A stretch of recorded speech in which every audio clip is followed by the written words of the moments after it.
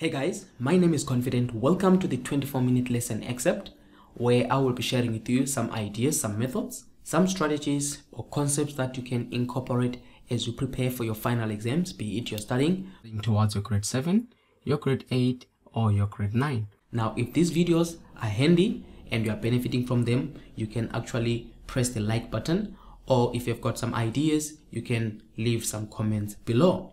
If you also like to be notified of extra videos every time we post them, you can subscribe to our channel and then you'll get some notification every time there are new videos.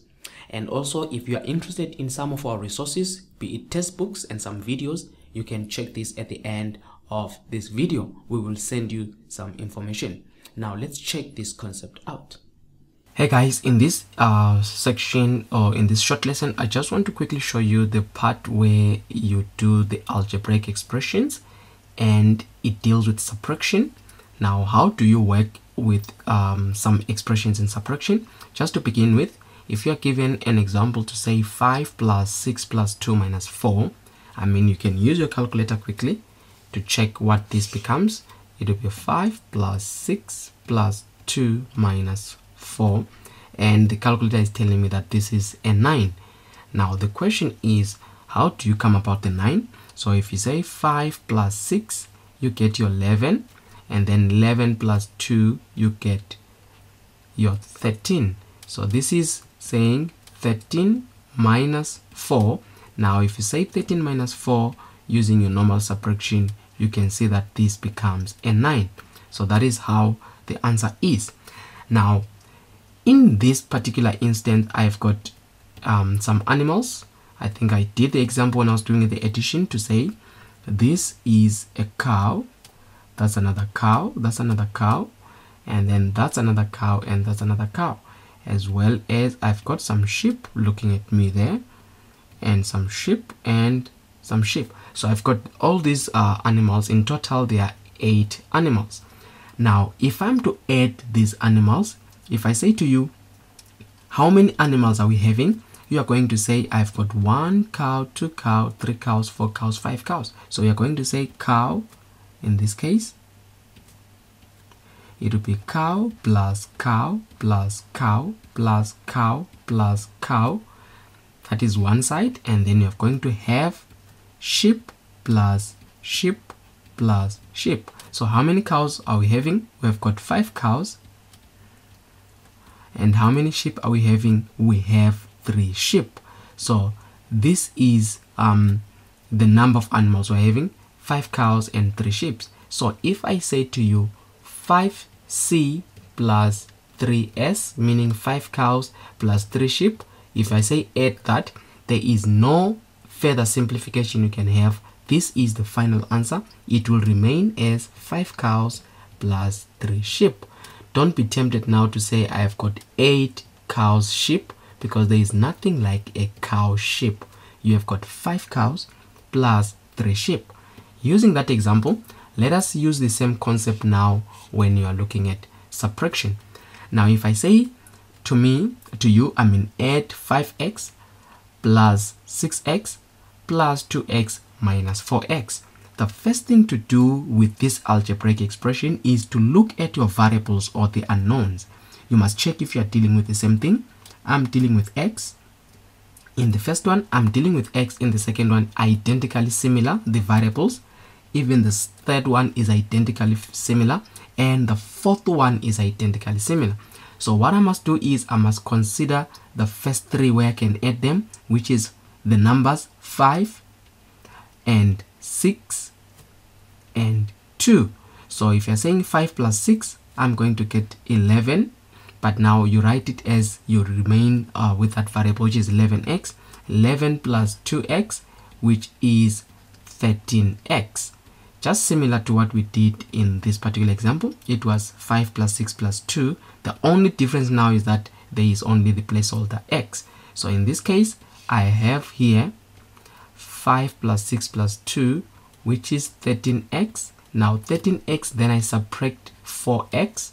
It is same as saying 13 minus 4, which is 9, but you maintain your x to show that you are still dealing with x. Just like in this case, I maintain to say 5c, meaning I was dealing with cows.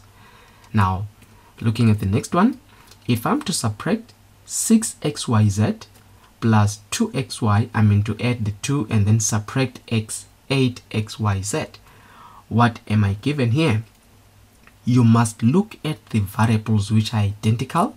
Those variables that are identical, you can only add them and only subtract them. If they are not identical, you need to leave them out. So I've got 6xyz, so the one that determines is the variable. In the second one, I've got xy, there is no z, so I leave it out. Then in the third part expression, I have got xyz, which the two, you can see that these are similar. So let me bring them together so that I will be having 6xyz minus 8xyz. So I'm just rearranging. This is called grouping. I'm bringing what is similar together, just like I'll bring cows together and sheep together, plus 2xy. This one is different because it does not have a z. So now, how do I go about?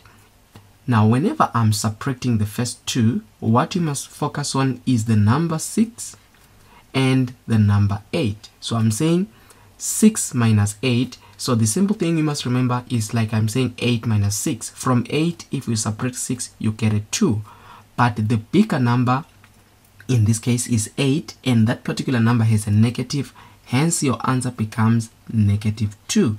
But if you're doubting, you can always use your calculator quickly, and then you say 6 minus 8, it will give you that number, -2. So I've got -2. Now I must maintain my x, y, and z. Then after that, I'll have plus 2xy. Now the fact that the first variable is xyz and the second variable is xy, the final answer remains as is because these two are already different. The fact that there is no z in the other one, it means what it means is you can only go as far as this. Now let us look at the last one. I'm supposed to add and subtract here because it's a combination of addition and subtraction. Now remember, whatever you're adding must be similar, whatever you're subtracting must be similar. Anything that is not similar, you have to leave it out. Now let us start with the first one. I've got the variable xy, that's what you're focusing on. And then the second one, the variable is yx. And remember, yx is the same as xy. It's just a matter of the first one started with the x and the second one started with the y. So the first two, you can see that these are related. You can add them together or subtract them in this case since we're subtracting. Let us move on to the second one. I have got x, y squared. The square is with the y. I've got x squared y.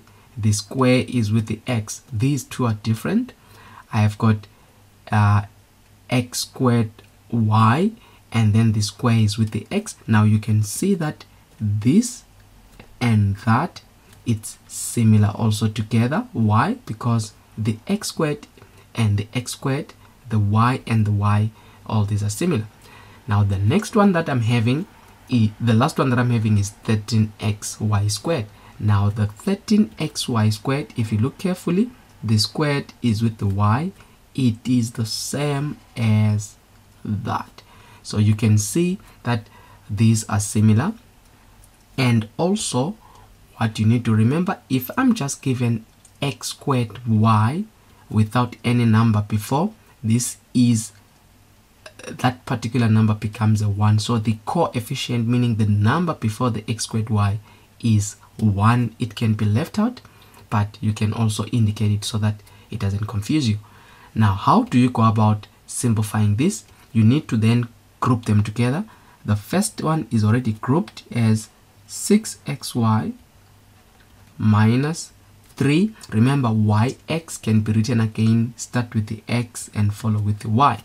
And then after that, we have got plus, you have 2x y squared, the square is with the y, and then you bring that 13 to 2, grouping them, remember, which is 13 xy squared, and then you have minus 1x squared y. I said 1 is a placeholder there, plus 8x squared y. So what am I doing? I'm collecting the like terms, meaning I'm grouping them so that I can add them easily or separate them. Now the first one, you focus on the numbers. Since you have grouped them, it's like you're grouping cows together. xy is like you're grouping cows together. xy squared is like you're grouping maybe chickens together.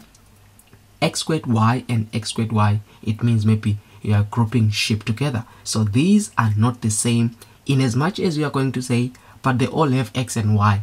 The fact that the others have got squared on the y and the others have got squared on the x, it means automatically in algebra these are totally different. So now if I look at the first two, you need to focus on the number 6 and 3. Now if I separate 6 minus 3, I'm going to get 3, and the the variable there, remember, is xy, and then plus, I'm adding now 2 plus 13, which is 15 xy squared, and now the next one is minus 1 plus 8. The bigger number there is 8, so you see 8 minus 1, so the positive number there is going to be plus 7, but you can use a calculator just to verify, which is plus 7x squared y. So this is how far this particular expression can go, from that to that, and this is the end of this expression. As far as we are adding or subtracting, it cannot go any further.